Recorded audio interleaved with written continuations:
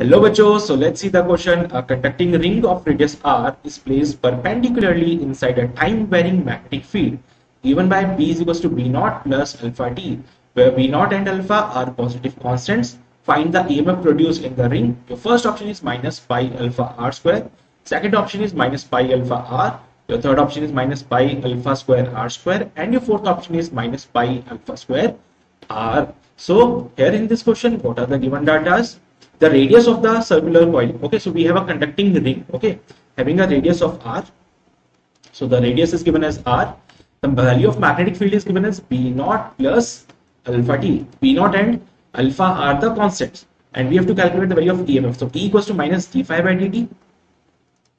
So minus of A into dB by dt. Since we know that phi is equals to BA, पाई जो होता है वो B ए के बराबर है. अभी यहाँ पे एरिया कांस्टेंट है, तो एरिया को मैंने डिफरेंशिएशन से बाहर ले लिया एंड डीवी बाई डी हम डिफरेंशिएट करते हैं. And for the ring area जो होगा यहाँ पे वो हो जाएगा पाई आर स्क्वायर.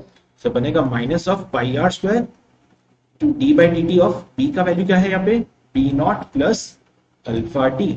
जब हम इसको डिफरेंशिएट करते हैं तो minus of pi are square, B not का डिफरेंशिएशन जीरो हो जाएगा because it's a constant, alpha T का डिफरेंशिएशन अल्फा हो जाएगा. सो आपका आंसर बनेगा minus pi alpha are square. So minus pi alpha are square आपको मिलेगा ए ऑप्शन में. So your A option is absolutely correct. So I hope you get the concept of this question. All the very best.